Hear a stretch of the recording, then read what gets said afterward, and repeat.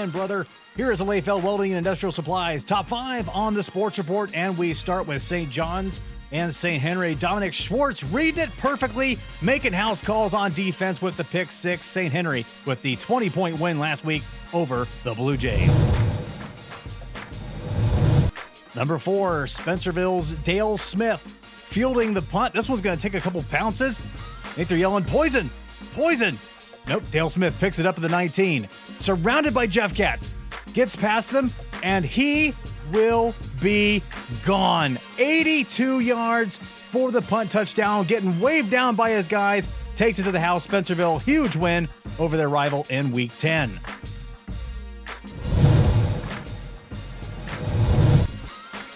How about a little Philly special for number 3, Braxton Krause to Aaron Tiemann, who throws it back to the quarterback, David Holman, laying out, showing better hands than TB12, making the diving catch in New Bremen's win last week.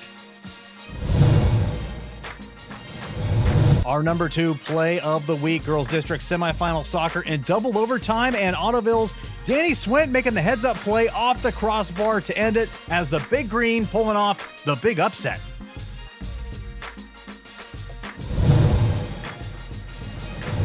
Number 1 comes from the BVC Championship. Macomb's Kayvon Bailey with the one-handed, wobbly pick six into the house, giving Macomb a 3-score lead at this point. The Panthers would win.